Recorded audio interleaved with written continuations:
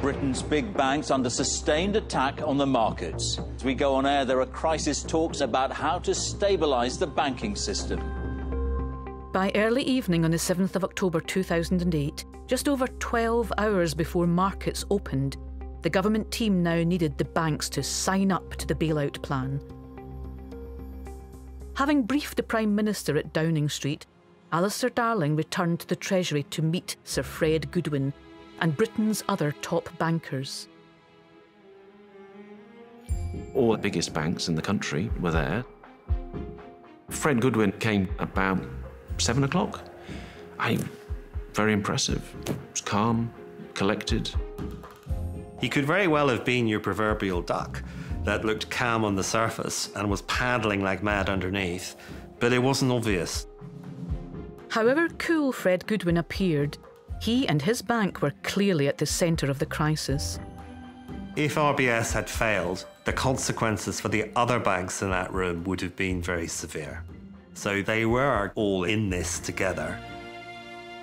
They were not used to be in the position from being the masters of the universe to very much coming as supplicants. Some of them were ashen-faced. They were all scared. But at that stage, they didn't really know, what the government had up its sleeve. At the centre of the bailout plan was the request that, to calm the markets, all the banks signed up publicly to a £50 billion package of capitalisation. In reality, while HBOS was also in trouble, RBS would be by far the largest recipient, and the government would become its major shareholder. There was no agreement from the banks to sign up to the collective deal. They wanted to negotiate on that issue of the shareholdings. One of them said, "What if we don't agree to it?" And I said, well, tomorrow morning, when everything crashes, you can explain to your shareholders that you didn't fancy doing what we're asking you to do. So that was the end of that conversation.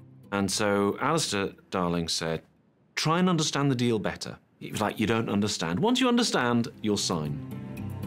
I was just trying to sort it out because the clock was ticking all the time. If we did not have a done deal by 7 o'clock the following morning, that was it. So the banks all trooped out and I was sent down to explain it to them. And in that meeting, it was clear the pressure was moving around the room, and at some stage, somebody said, come on, Fred, we all know it's your issue. His fear was that if we'd announced 8 banks, 50 billion, and the minute we announced it, 7 banks said, it's not us. Well, it's him. With the bailout negotiations set to run into the night, Treasury officials decided to send out for food. There's actually a very good curry house just on the south of the river, which I'd been going to for years, and somebody hit the idea, why don't we get them to bring some curry in?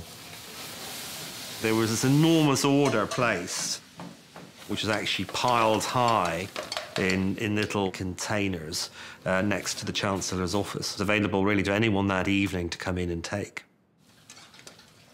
Well, it's a sore point, the Balti, because I didn't get any of it. By the time I'd made my way back from this meeting with the CEOs, the Balti had been completely hoovered up.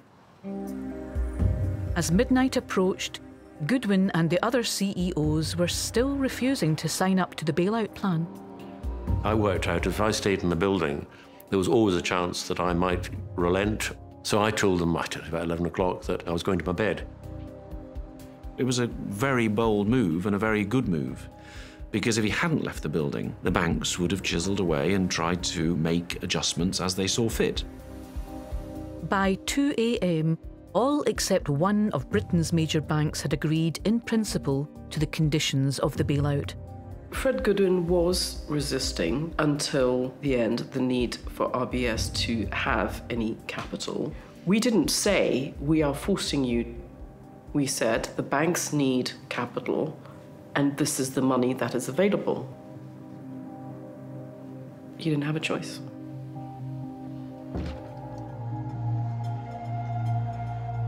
In the early hours of Wednesday morning, Britain's biggest banks finally agreed to sign up to the Treasury's bailout plan.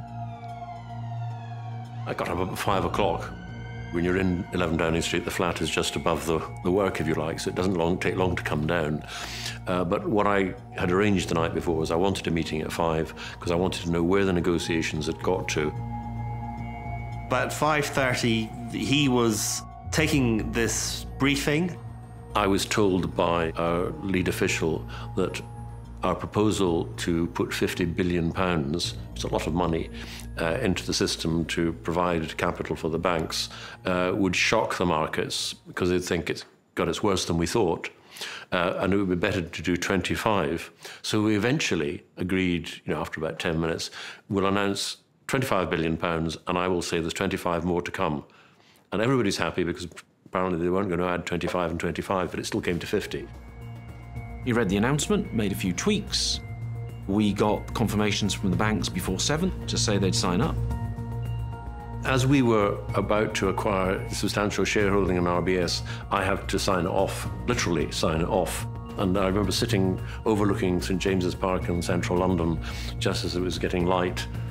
And it's such a historic moment here. You are acquiring a large chunk of the world's banking system.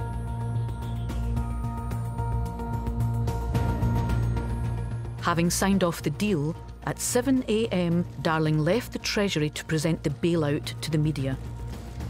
At 9:20, he arrived at Downing Street to make a joint statement with the Prime Minister. Good, strong banks are essential for every family and for every business in the country. And extraordinary times call for the bold and far-reaching solutions that the Treasury has announced today. I'll just say this, that we are going through a period of extraordinary turbulence in every part of the world. Every single country is being affected. When I look back now, there's not many occasions when you can honestly say what we did made a difference. And this is one of the occasions it did make a difference. If we had not done what we did, then the banking system would have collapsed and the consequences would have been calamitous.